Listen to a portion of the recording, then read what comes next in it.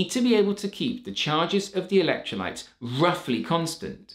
And this is what a salt bridge does. For every positively charged ion that leaves the electrolyte, a positively charged ion must enter, meaning the net charge doesn't change. And for every positively charged ion that enters the electrolyte, a negatively charged ion must also enter. A salt bridge is used that contains ions that can move freely between both half cells, but won't interfere with the oxidation and reduction occurring. Salts like potassium nitrate are often used as potassium, K+, and nitrate, NO3- ions, are really hard to oxidize and reduce, meaning they won't interfere with the reactions occurring. In a simple example, they can be made by soaking filter paper in a solution of the salt to be used, and each end of the soaked filter paper is placed into each half cell. The filter paper acts as a sponge, and the ions can move across its surface, in and out of each half cell, to keep the overall charges of each electrolyte